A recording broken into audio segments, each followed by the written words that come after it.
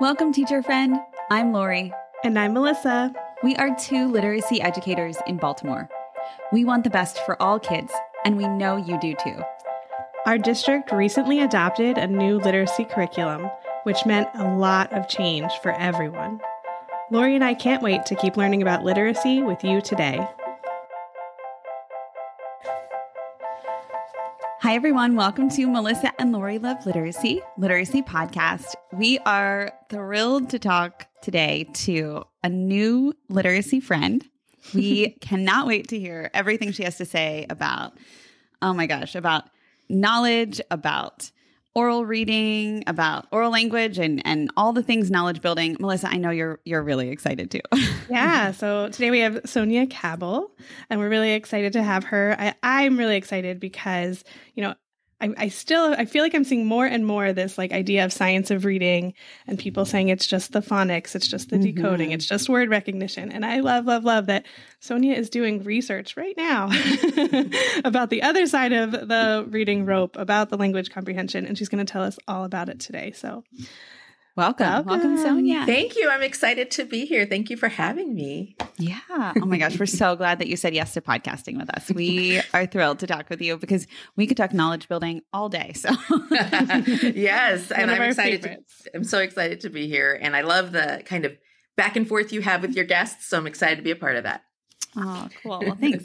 Would you mind starting us off with just a little bit about yourself? We know you Absolutely. have a really interesting story, I think, anyway. Anyone who is a second grade teacher is automatically has a great story. Aw, thank you. Thank you. Well, currently I'm an associate professor. I'm sorry. I just demoted myself. I'm an associate professor at Florida State University in the School of Teacher Education and in the Florida Center for Reading Research. And my work focuses on studying the prevention of reading difficulties and really about how children develop and how we can help them develop strong language skills, strong language comprehension early on.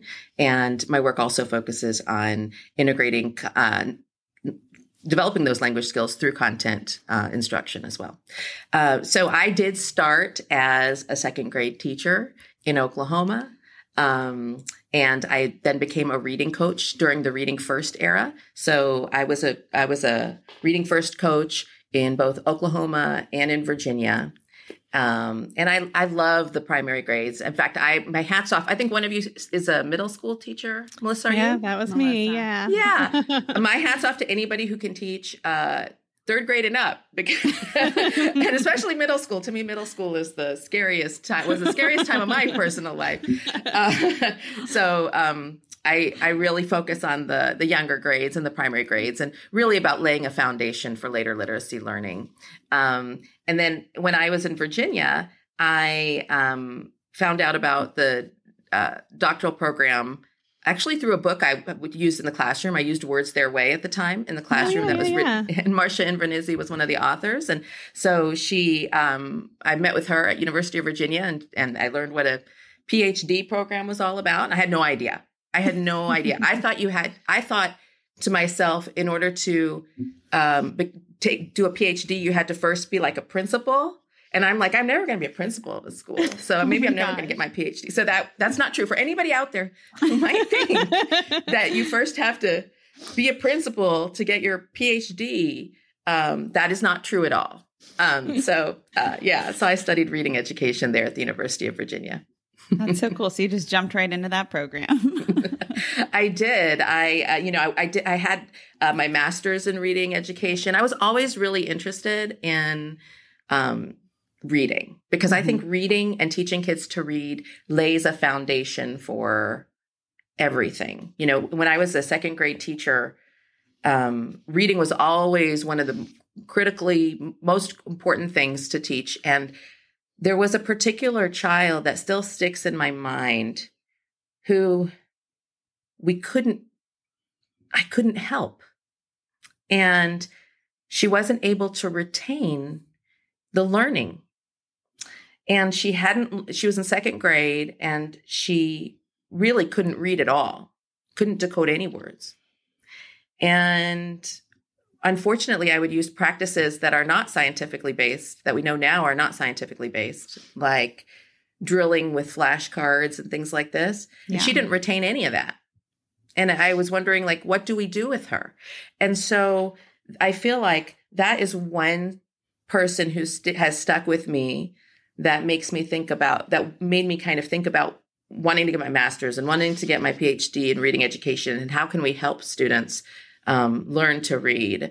And then when I got into my doctoral program, I really began to be interested through Laura Justice's work. Dr. Laura Justice is now at The Ohio State University, and she's an early childhood researcher. And she, through working with her during my doctoral program and learning from her, I became interested in the prevention of reading difficulties and intervening in preschool, and particularly how important language and developing oral language skills are to all aspects of reading, and particularly to language comprehension. Yeah, that's exactly what I was going to ask you next is I pulled out a quote from, I forget exactly which article that you sent us it was in, but it said, "The knowledge that we bring to a text is the key determinant in how much we understand that text."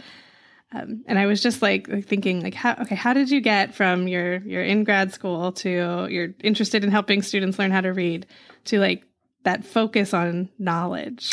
That's a really good question. And it's quite a story, actually. I do want to say, though, that I can't take credit for that wonderful quote. I believe it's like Anderson and Pearson. I think yeah, which is good. And I actually wrote it down. And I thought Melissa read my mind when I was looking at our show notes here. I was like, how did you know that was the quote I highlighted too? She's like, I didn't. So, it's the quote I highlight too. And a lot of researchers highlight because it's, and in researchers, we only like quote things that are really well said in a way that you can't say another way. Yeah. So, and I don't know whether I directly quoted them there, but really that is I attribute that to them. Yeah. But how did how I became interested in content knowledge really has to do with more of my preschool research background. So in my work about that I was involved in with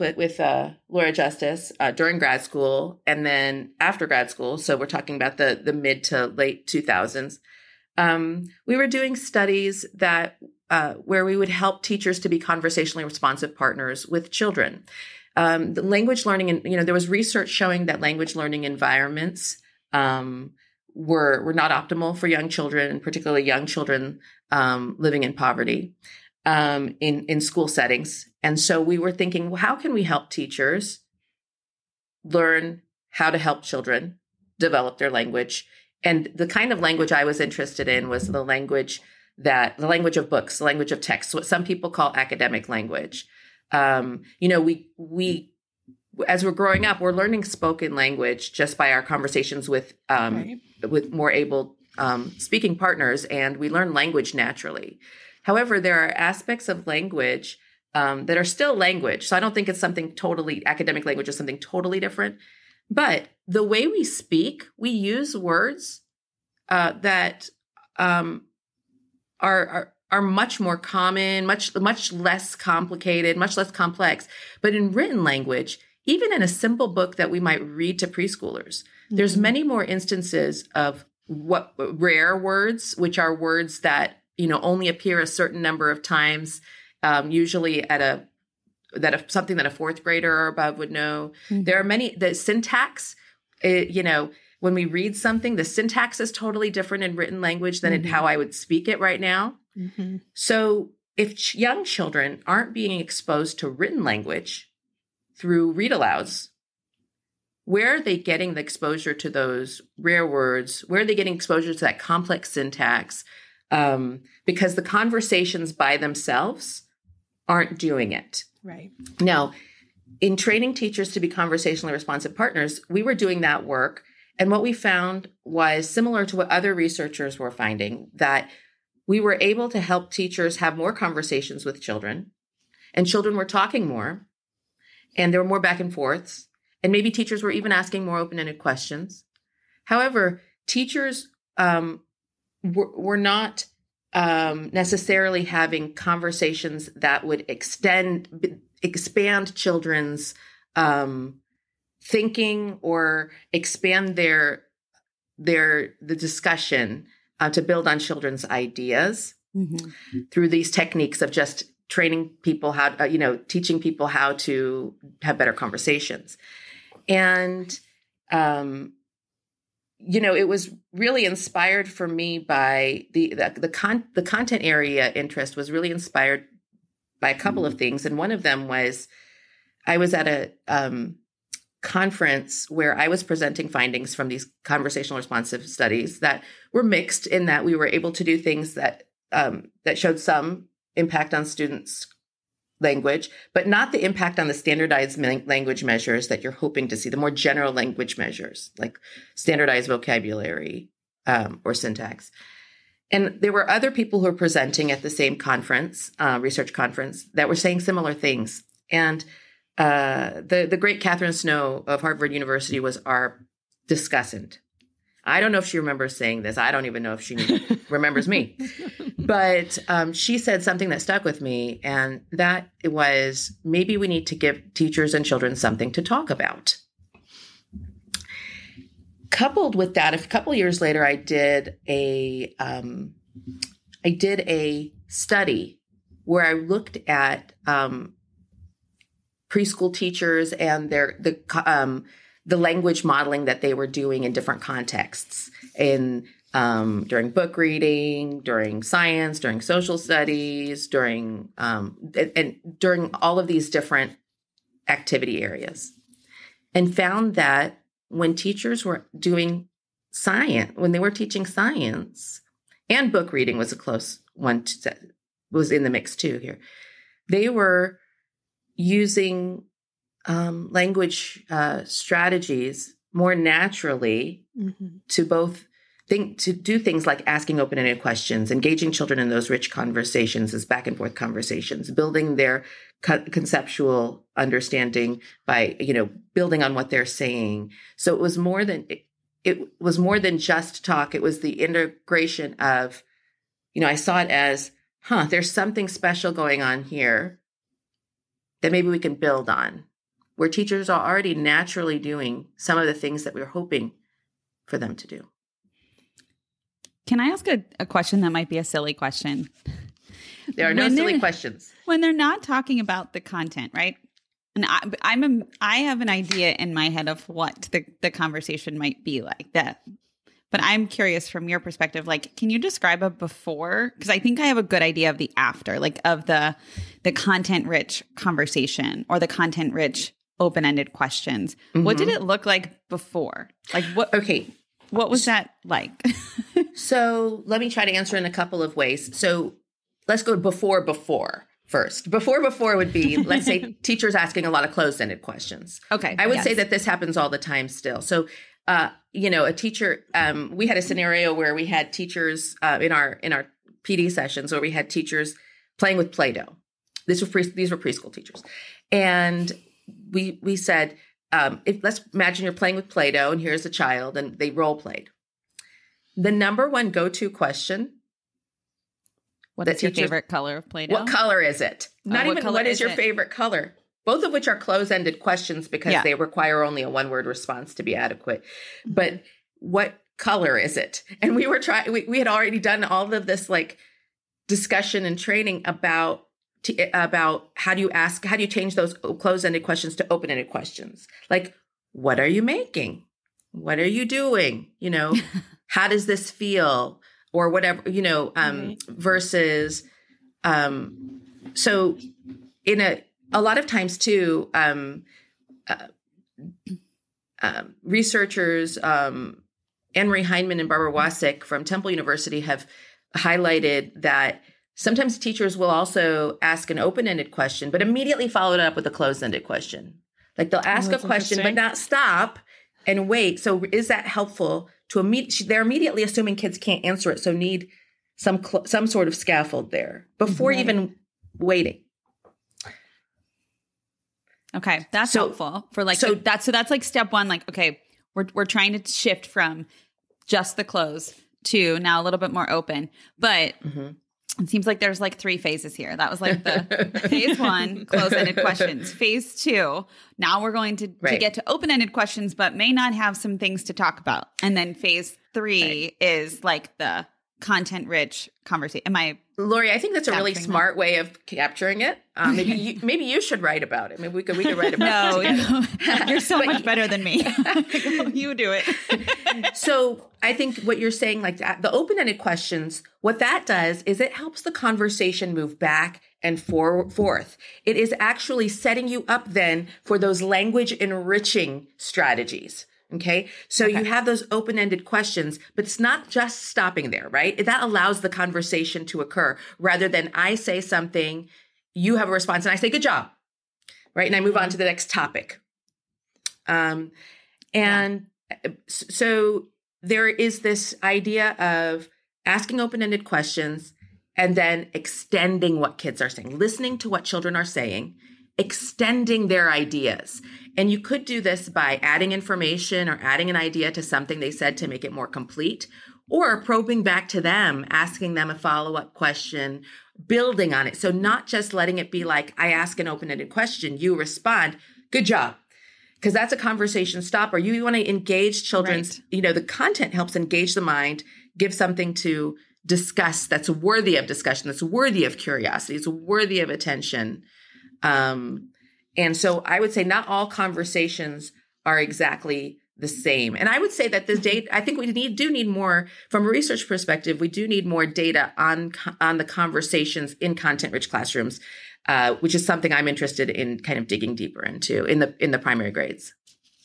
Well, we can't wait to read that research. I know. I'm currently writing curriculum and I'm like furiously taking notes here. Like, nice. check the questions you ask. Yes. And like, and also like the level of question, right? Some things are literally right there, literal and then inferential. It's that inferential thinking that we want to move students toward, to really think and read between the lines and understand more deeply and engage. And what better way of engaging than integrating with things that they care about or interested in? Yeah, and content just provides a very good basis for it. And unfortunately, in the early grades, it's been given a short shrift in terms of time. And I know that, P. David Pearson likes to say that it's the reading became the bully. And that's, I think there's a lot of truth to that, that in the early 2000s, the focus became on reading and the length of instructional time given to reading was so much that there wasn't, in the early grades, that there wasn't a lot of time for content area teaching. And those things have been historically in our system separated. So we have like a ELA textbook adoption, and then we have other textbook adoptions, right? So, or teachers might say, we only teach science every other day or half the year, and social studies half the year. I've heard that in kindergarten. I've heard that, some people are also substituting their content area with the content-rich English language arts programs, which isn't what a lot of those programs were designed for. There's a lot of great things about those programs, but it isn't what they were necessarily designed for. But so that we do have an issue that's broader than like I don't think teachers should feel guilty. It's much broader than the teacher and school even. And it's a larger issue that needs to be fixed. Yeah, that's a really good point. All of those things do happen. Yeah. So I'm wondering like where this is happening well. Like are there, and what does this look like when it's happening well? And like how can we help have an impact and support teachers to have this happen well for them or have them learn what does content-rich conversation look like? And I'm even curious, like down the road, not this moment, but how this translates to writing. I don't know if you know anything about that, but that's what I'm thinking of. Writing is another true love. Writing is another true love of mine. So that's an interesting question. And I think that it probably happens well in a lot of places. And let me just describe, how about let me just talk a little bit about what it might look like. And one key piece, so there's been a lot of research on book reading aloud to children. Mm-hmm. And there's a lot of benefits of reading aloud to children. So we talked about some of them, that books contain more rare words. They're more complex texts. A lot of the things we read aloud to children are usually a couple of grade levels above from when they can read that on their own. So they're exposed to different types of texts, different genres. Because even in content-rich learning, can be a variety of genres, both fiction, informational, narrative, but not just the book itself. There's a lot of research around the extratextual talk, the talk that happens outside of the exact words that are read. And that has been studied in the vocabulary instruction that goes on during the reading of the text, the conversations that might go on during and after, what happens before. So there are these pieces that of these content-rich approaches, and read aloud is a big vehicle that is being used in integrating content and literacy in the early grades, because that content that approach of content and literacy integration really happens with content and oral language in the early grades, especially.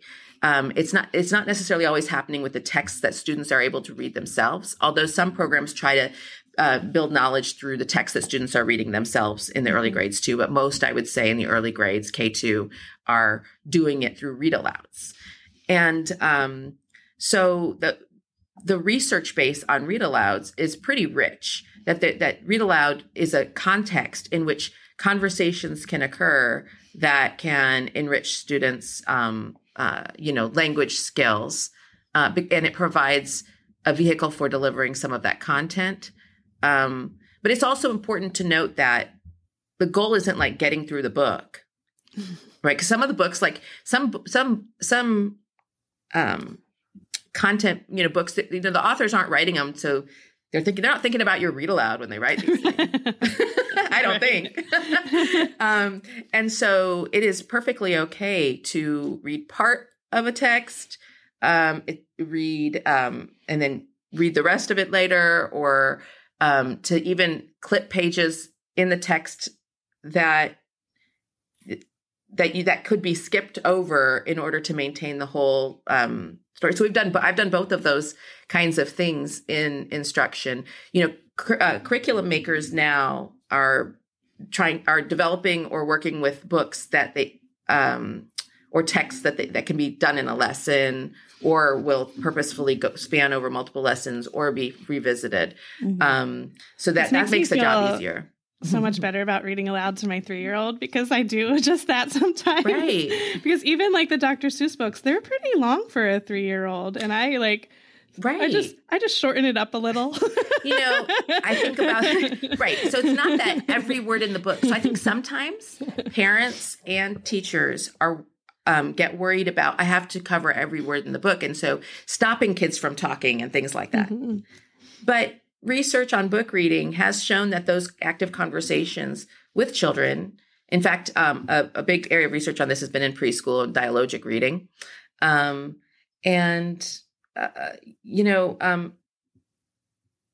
that's something that was developed by Russ Whitehurst and my colleagues here at FCRR, Chris Lonigan and Beth Phillips has also been involved in curricula that use dialogic reading. And there's a lot of good evidence for the goal of that. One of the goals is to engage children in conversations, and they become the storyteller. And it's important. So I think sometimes in our thinking, at least in my thinking as a teacher, I wouldn't prioritize as much as I needed to the contribution that students make to the shared, the read aloud experience.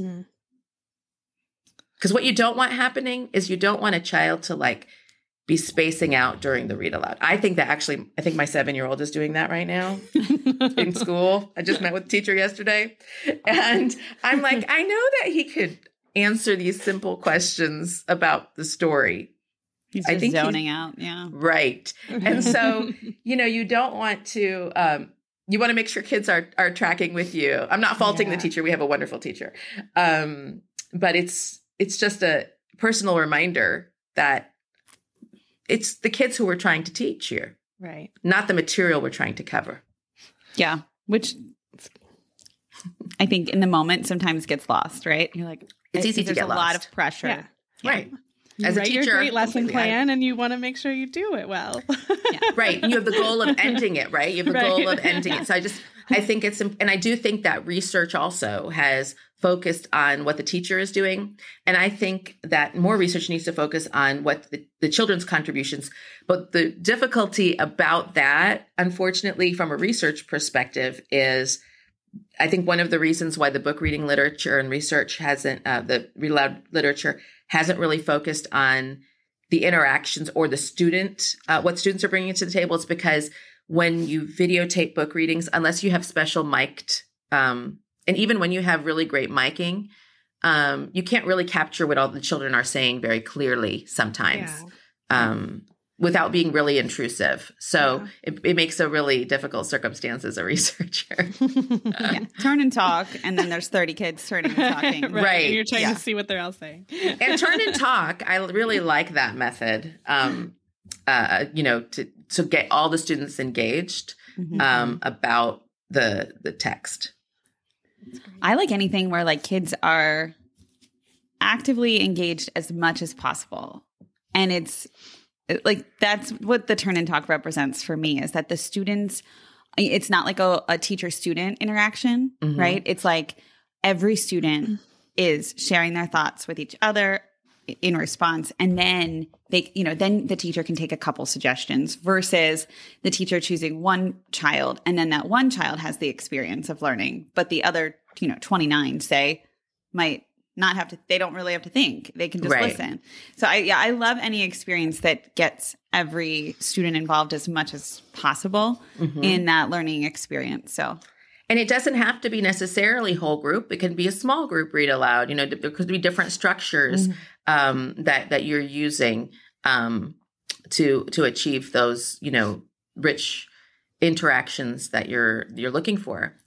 So that the content-rich approaches seem to feature coherent text sets through read-alouds in the earlier grades. So these coherent text sets where knowledge is being built, and they don't. And the research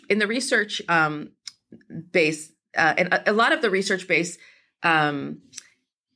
consists of not programs that are available for to be used publicly. But researcher-developed programs or interventions that they developed, that some of them are available publicly, but most of the extant studies in kindergarten through fifth grade that are either experiments or quasi-experiments, and experiments and quasi-experiments they feature a treatment group and some sort of comparison group. In a true experiment, those groups are randomly assigned to that condition. And in a quasi-experiment, they're not randomly assigned. So that's just the difference between experiments and quasi-experiments. But when my colleague, Heijin Huang, who's at the University of Minnesota, and I, along with our colleague, Rachel Joyner, looked at all the studies that were available in the K through 5 space that integrated content and literacy to some degree and had vocabulary and comprehension outcomes. And what we found, there was 35 of them. So it's not a huge amount. And in K2, there was like just a small handful of them. And what we found was that that integration versus like siloed traditional approaches, what we found is that those integrated approaches mattered for children's vocabulary and comprehension, particularly on measures developed by the researchers, or the more proximal measures, what I call more proximal, meaning kids learn the words that they're taught, they learn the knowledge that they're taught, they learn, they learn reading a passage that's closely related to what was taught. But then it also had generalized effects on comprehension. I think this is still a growing area of research, but one that merits, warrants some attention. And I think it's a pretty hot topic in the US right now, this integrating content and literacy. And the way that people are doing it in the United States right now, it seems like districts are doing it, is through what I call content-rich English language arts instruction, where the content is being pulled into English language arts.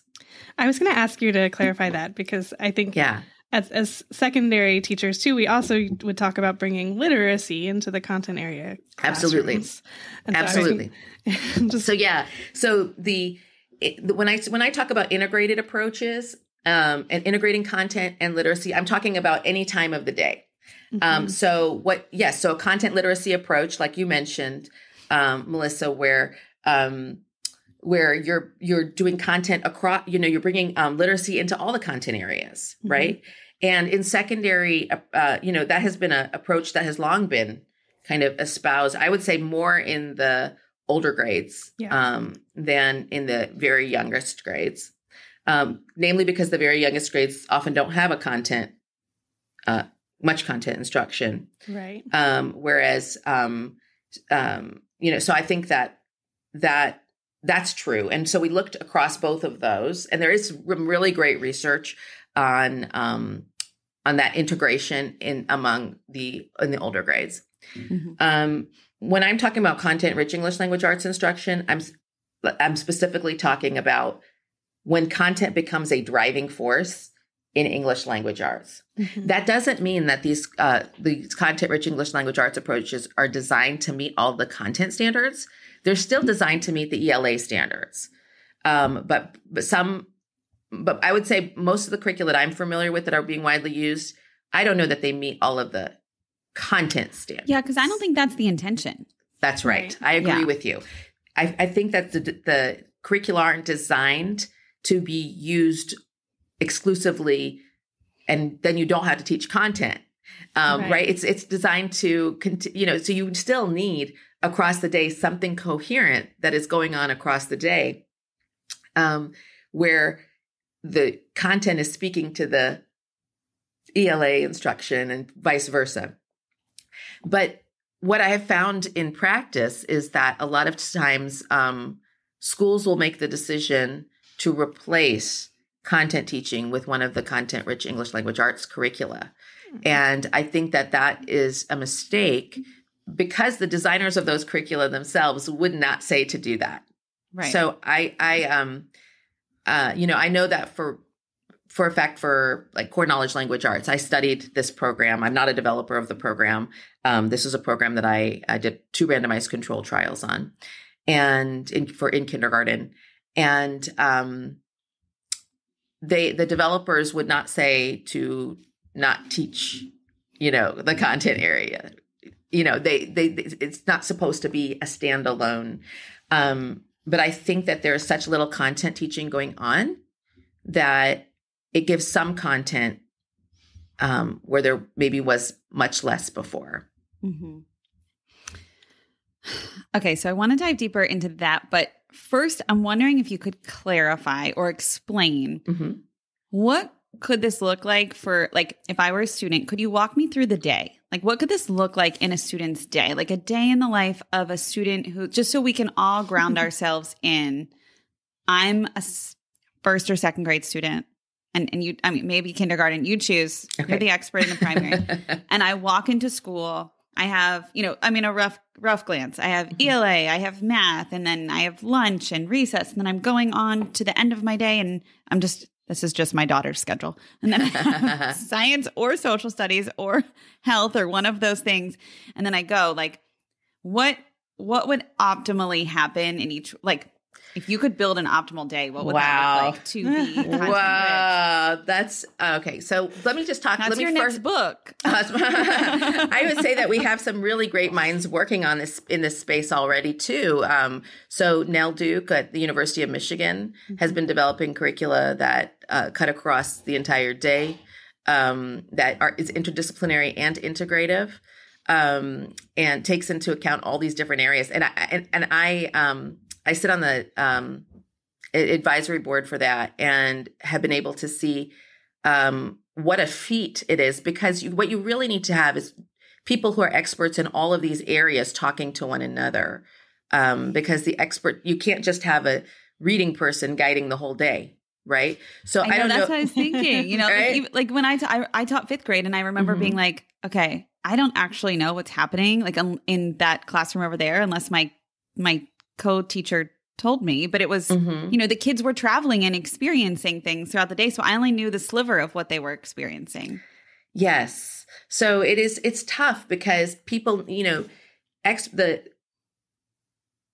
researchers or people doing the research need to talk to each other. People teaching need to talk to each other. The leaders, administration, there needs to be a lot more collaboration going on in understanding. And you're at the school levels, what you're talking about is like, even teachers might not know what's going on in other parts of the day for their student. So I can't say that I know the solution to that, but in a content-rich English language arts instruction, what makes it distinct from traditional instruction is, the children are, instruction is designed around topics and not around themes. So a theme might be like our community or what can animals teach us or something like this. And then there might be many things you do during the week around this. I would say traditional kind of core reading programs are structured with themes, which is not, I'm not saying anything that's bad necessarily. I'm just saying that that's not necessarily content rich. It's not like the content is the driver there, where you have these content rich English language arts approaches that are now very popular that drive with the content. So they drive with a set of topics, like you might learn about farms and plants and, so that topic becomes, there's some common features that in the research-based approaches that are there, among others, the ones that have been showing some effects, and there's some common features in those, and one of them is that content is driven, is a driver. So topics, rather than while all the English language arts standards are covered, the topic becomes really important. The use of coherent text sets with often the interactive read alouds incorporated. Discussion and writing that is connected to the topic. So not discussion and writing for the sake of discussion and writing, or for only like, I have an inferential question here and I have right? Or this is an open-ended question. This is but rather, how are we building that knowledge, and how is the writing related to building that knowledge? And then the last feature is vocabulary, the vocabulary that's being taught. They're also, while general purpose words, which a lot of people think about as tier 2 words, are being taught, there's also the more content specific words that are being taught, and they're being taught in relationship with one another. So through the texts that are read, through the vocabulary, the deepening of the vocabulary, you see that in these approaches. And then you see that also then play out in the widely used curricula, content-rich ELA curricula, that makes it distinct from the traditional curricula.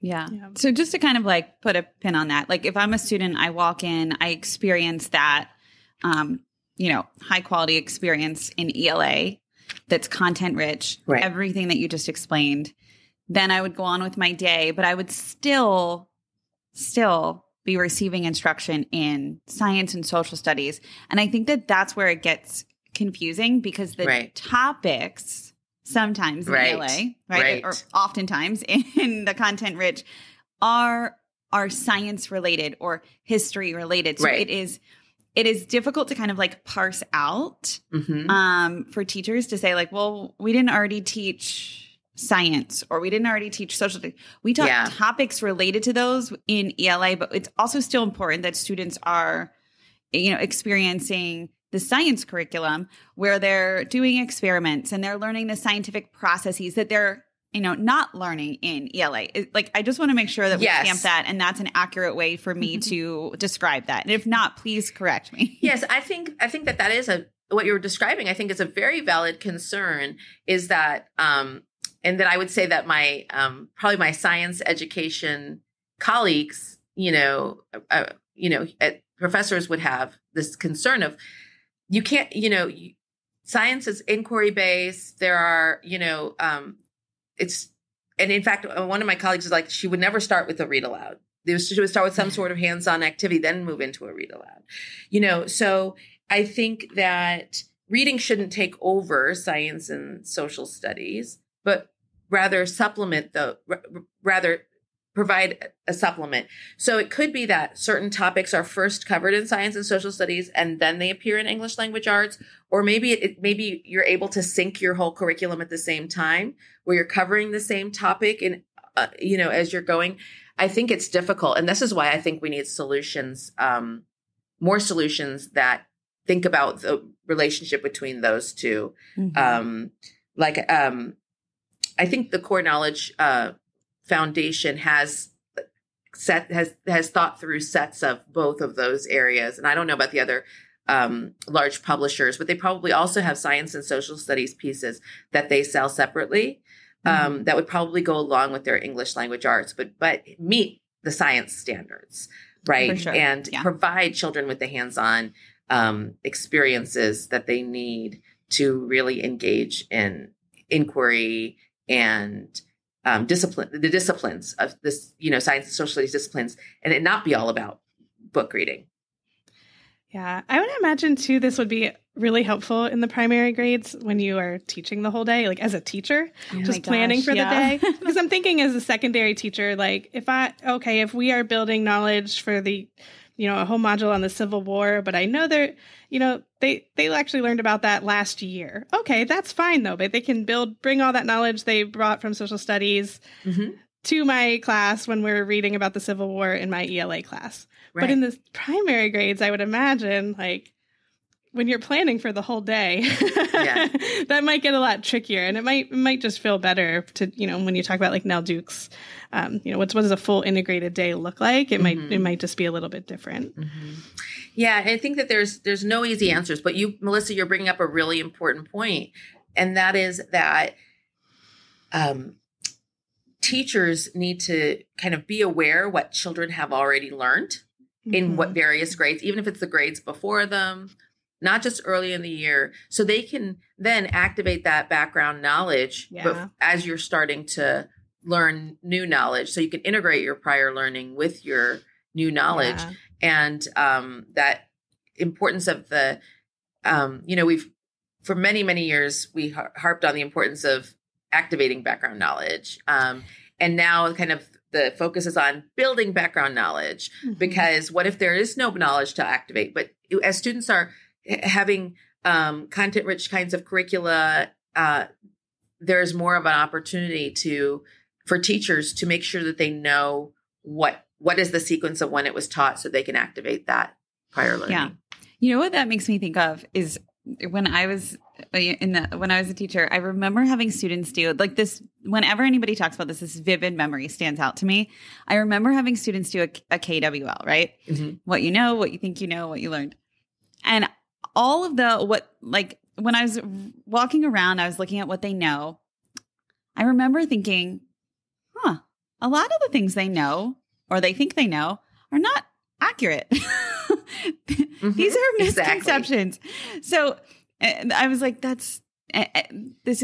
I almost wondered, like, was it harming them or hurting them to write down? And like, as you write, you're kind of stamping, right? Something in your brain. Yeah. To write what they think they knew that was totally wrong. But it was also helpful for you as a teacher. It was very helpful for me. I know. I remember vividly thinking like, oh my gosh, they don't really know. They have such inaccurate knowledge right now. And how am I going to, get them accurate knowledge so that they can access what they need to know?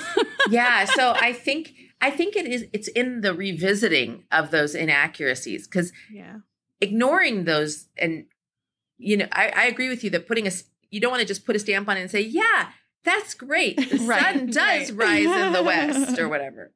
Right. But you want to, you might have a time when they can share what they think that they know. And then you revisit some of those things and say, okay, does the sun rise in the west? Am I right? Hold on. Sun rises in the east and sets in the west. Okay. Yeah, that's right. So, I got to background check myself. So you don't want to just leave those hanging when you know that there are inaccuracies. Right.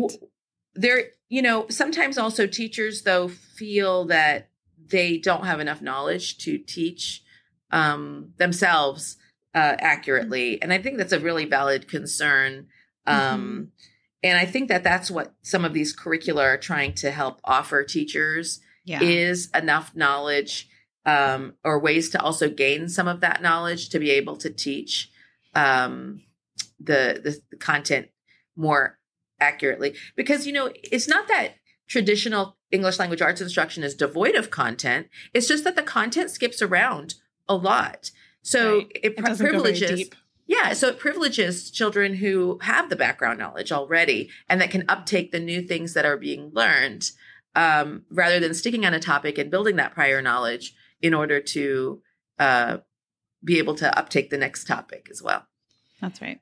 Yeah, that's a really good point to bring up, though, about the teachers, though. And I think it's good for us to just say it, that, some of these topics are pretty in depth. And I know, one of the topics I'm writing about right now is like the Nez Perce tribe, which I knew nothing about before I started writing this curriculum, but now I know a lot, but for teachers picking it up and teaching it, we have to figure out how to get them that knowledge so they feel as comfortable teaching it as well. Right. Yeah, exactly. And so I would say, again, it is not, the fault of teachers. I would feel the same way right now about a whole host of topics with first graders, And I have a first grader at home and I know that I'm like, am I telling? We need to look this up. He asked me questions. I'm like, I have no idea. I know. How did parents parent before Google? I have no idea.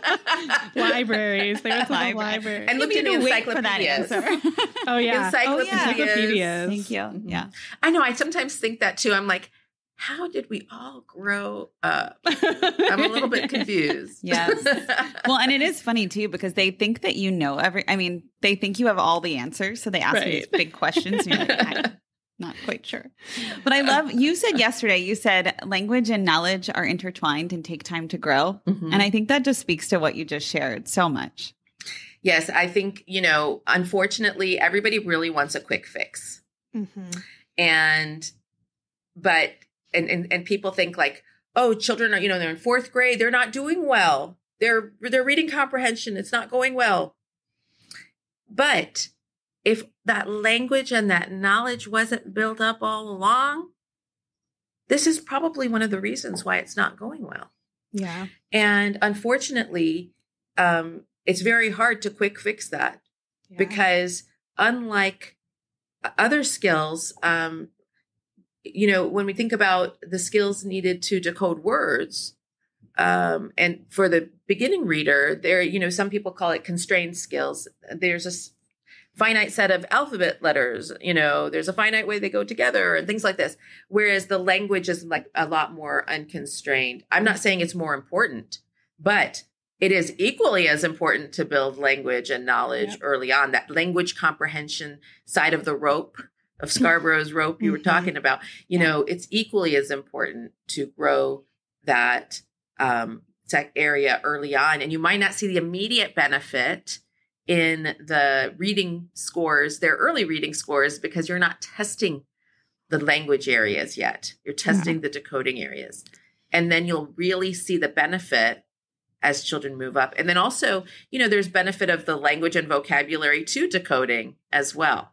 Mm-hmm. So if a child doesn't have a certain word in their lexicon already, how are they going to decode it? Right? Yeah.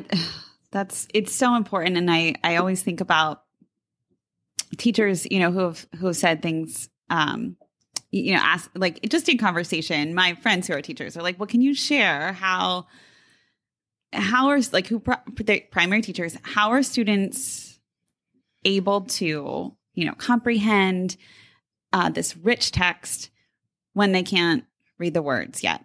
And that is something that sticks with me because I think it is so fundamental to primary teachers to put one thing first and put the word recognition first and the language comprehension second. And what I would say is it's a both and. It's not it's not either or.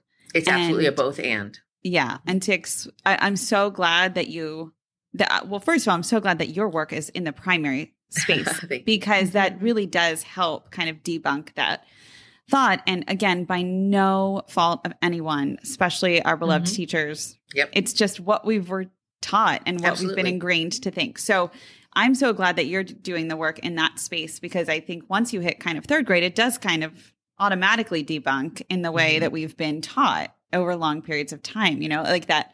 I love that we're debunking like learning to read, reading to learn, like I try never to say that. Right. And, and teachers still do say that. And, that is, that was from Jean Chall, who was amazing researcher and from Harvard University. And, I've heard a colleague describe that really well as more of a description of development and less of not a way to instruct. Mm-hmm. So she wasn't talking about instruction. And so you are always learning to, you're always reading to learn from the very beginning. And I would say that the language and knowledge piece of it, the language comprehension piece of it starts, you're at birth, you're opening, those conversations early, even before children are able to do back and forths with you. They're still, even little babies are doing back and forths with you. They're doing proto conversations. Yeah. Right. And so you're building the language repertoire right from the beginning. And I think it's really hard to parse language and knowledge because they're just so closely linked. Our experiences, the way we think about them and language. I think that they're distinct, but I think that they're just so intertwined. So we need to build them early. And I think, reading aloud is a ubiquitous practice in the early grades, right? And thinking about the read aloud as a vehicle for conversations, for building language skills in ways that matter for children, making sure that they're part of the conversation, that's what I was thinking, that reading to learn, like it counts if someone's reading it aloud to them. Like that counts. Yeah. Absolutely. As reading to learn. Exactly. That's what, and, my colleagues, Gina Cervetti and Freddie Heber have a nice paper in Reading Teacher. I forgot what year it was, but I think it was about this sixth pillar of reading instruction. And they talk about knowledge and they make that point. And it is important to know that reading to learn happens even when they're unable to decode the words themselves, because when they are able to decode words, they need to be able to understand what they're reading. They also need to have some of those words in their lexicon to even decode them. And they need to understand different text structures. They need to understand all these things that we're just like, why don't you get this? Well, if they were not exposed to those things, there'd be no reason for them to get it. Such a good point. Mic drop.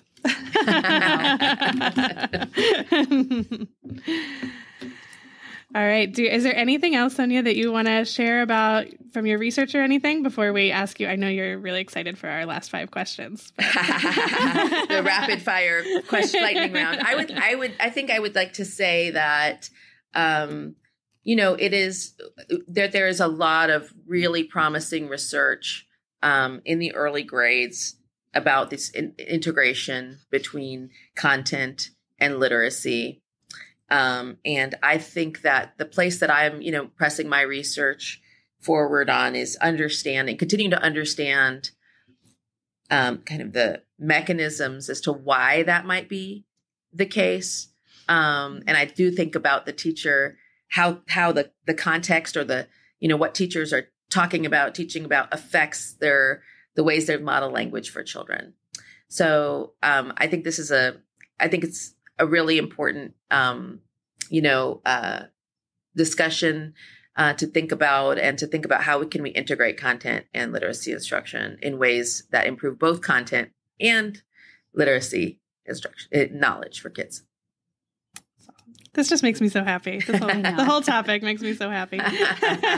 We're just going to block your calendar off for the rest of the day and keep talking. No problem. It's fun. All right. Are we ready for our final 5 questions? Yes. Go for it. All right. So our 5 things that you love. We'll start out with, what do you love to read? Okay. I'm really into young adult literature. A lot, where there's often a love triangle featured. The Twilight series, or I'm reading one right now called Matched. Don't tell me how it ends. I haven't finished it. I don't know that one. I love the young adult dystopian do you have genre. like a tween? No, I'm a tween at heart. Okay, so same, because when you said that, I was like, I also can really connect with this. But I don't think you, from what you said earlier, I was like. No, I have a 7-year-old, but what really made me excited about this was in my master's program, I took a young adult literature class and I started reading it. I'm like, oh, I really like this. And so, but it's the young adult dystopian fiction. So, Divergent, Hunger Games, all those kind of stuff. Yeah. All right, this one's a good one. Okay. What do you love to binge watch? Well, if those are made into movies and stuff, those are really fun to watch. But I would say my go-to series are like The Office. Love The Office. Oh my gosh, I can't tell you how many times I've watched The Office. I know, me too. And then there's this new one that I've been binge watching, and it's been a strange binge watch for me. It's on YouTube. It's the Behavior Panel guys, and there are 4 guys who break down behavior and tell you if people are lying and the different things that they're doing. If how their face should be, where they're like, if they're having grief, it should show up in the forehead and in the chin. It's just fascinating. What they do is they watch a bunch of baseline for somebody, how they normally act, and then see how they're acting. So they do this with things that are going on right now. Like, I think today's video that's dropping is about Amber Heard. That's good. That's probably going to be very controversial. No comment. All right. What do you love to listen to? Right now, I have Olivia Rodrigo on repeat. I'm really liking that Sour album. You are a tween at heart. I love me some Taylor Swift too. Yeah, I am a tween at heart. I think I'm 15 forever. Actually, that's when I'm going to send you like a tie-dye crop top that says Melissa and Lori Love Literacy. You can just wear that all day. That's funny. But I met my husband when I was 15 and he was 17, and we just celebrated our 24th anniversary the other day. Congrats. And I used to pray, please let the first boy I kiss be the man I marry. And he's the only boy I ever kissed. But he is, I'm still stuck at 15, and we always make a joke of that. Like, I am still stuck there. I love it's a good place to be stuck, right? Yeah. It's past middle school. Right. I had to make it past middle school. Oh, couldn't be stuck at middle school. Please, Lord, no. Oh my gosh. Okay, so not middle school. You probably won't give a middle school answer for this next one. What is a memory you love as a teacher or as a student? I really loved when I was teaching 2nd grade that you can really see kind of students light up when they were doing something that they enjoyed so much. I remember in my class, students would be, one student was so interested in writing plays. Later on, he grew up to be in the theater, but he was so interested in this. And I loved kind of, paying attention to their interests and helping them develop some of those interests. So it was exciting to me to see them doing what they loved. And I think those are the things I tend to remember about my time, and how much, I think the special thing about being a teacher is you develop those relationships with the students, and they do feel like, I cried at the end of each year, and you just love them, and you want the best for them, and they love you. and you're a celebrity everywhere you go. Like you go to their soccer game and they're like, oh, Mrs. Cabell is here. Mrs. Cabell is here. It is really fun to do that. Yeah.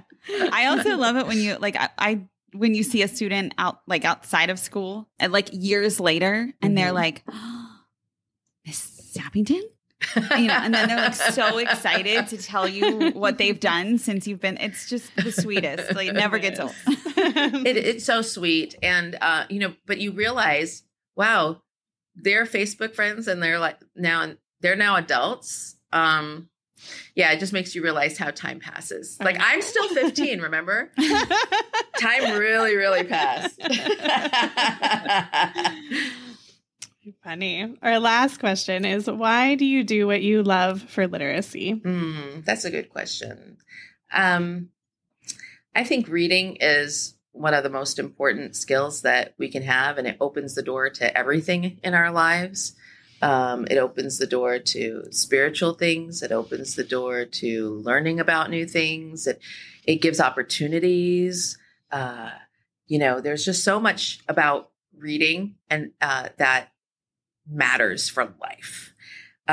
So I just always loved the idea of, helping children learn to read. And I think that was one of my driving factors when I was teaching too. Before I, specialized in reading, I just always had the belief that reading was underlied so many other things.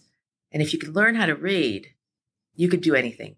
So I loved, I still love reading. I think it's one of the best things. And when I think about reading, though, I say reading, but I also mean writing. So I think reading and writing, right? Maybe some other time we could talk about writing in a podcast. Yes.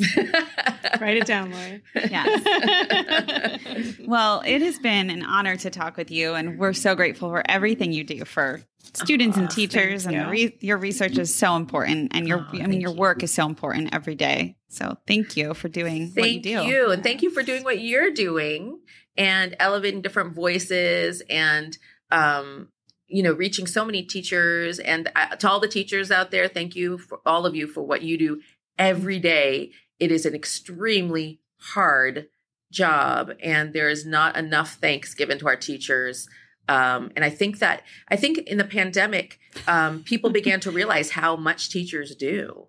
And I really, I can't stress more how much I admire teachers and have so much respect for teaching. Could not agree more. I know. We need to have Melissa and Lori Love Literacy shirts that say just like, we just love teachers. Yes. We are so grateful to you. Thank you for taking our children and making them better people every day. Absolutely. Well, thank you so much, Sonia. This was such a treat. I appreciated being here. Thanks for having me.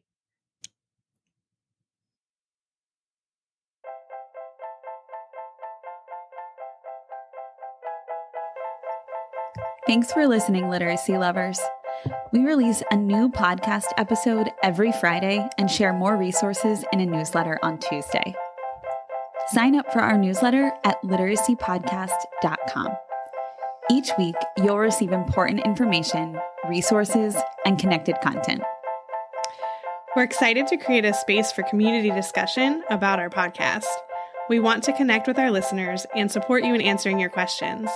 But we also realize there are a lot of other educators out there who have great advice and experience too. Let's keep learning together in our Melissa and Lori Love Literacy podcast Facebook group, and be sure to follow us on Instagram and Twitter. If the content in this episode helped you, share with a fellow educator and teacher friend. Our literacy lover community welcomes educators at every stage of their learning journey. We're so glad you're here to learn with us. The views and opinions expressed by the hosts and guests of the Melissa and Lori Love Literacy podcast in this episode are not necessarily the opinions of Great Minds PPC or its employees.